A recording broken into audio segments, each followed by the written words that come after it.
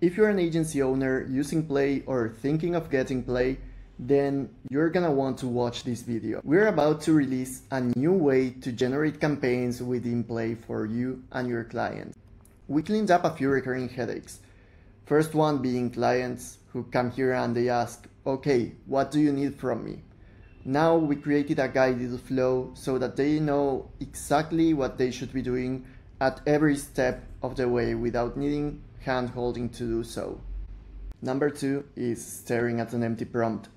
Now, with our fully editable product groups, you get guided through the generation of your campaign so that you do not need to wonder if you should be putting an offer, describing your whole business or whatever when you're trying to generate a campaign. And number 3 is reusing prompts. We already had saved prompts, but with our new product groups, you'll be able not only to make it more specific and more catered to the audience that you're trying to get to, but also you will be able to launch your campaigns even faster than with the saved prompts. So yeah, without further ado, let's jump right into it.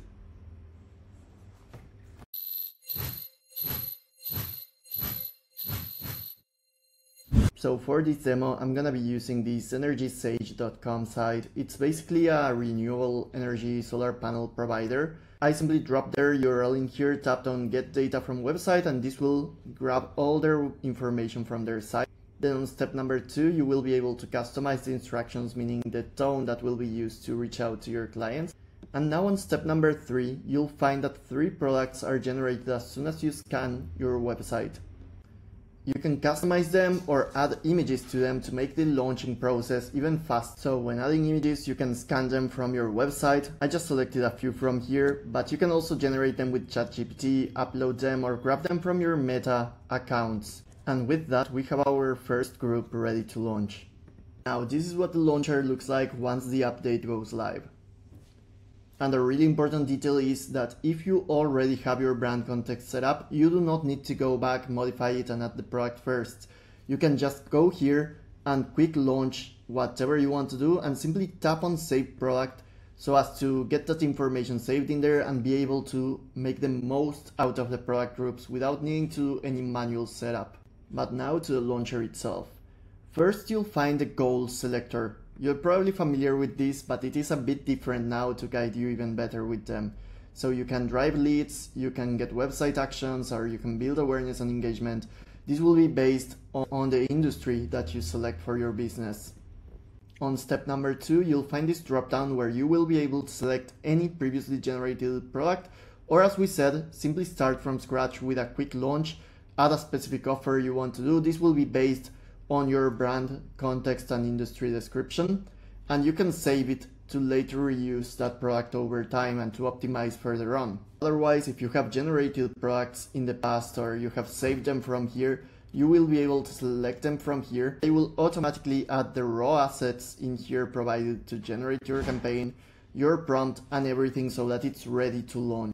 You'll also be able to modify the prompt with the help of the AI with this stars icon, where you can actually choose a different marketing angle, add a specific promotion, or even do a specific audience focus. And with this, you'll be able to modify your campaign in just one click. So let's tap on generate now. So after a few seconds, this will generate all of your creatives with videos and images, all of your targeting, your headlines, descriptions, and everything needed for your launch.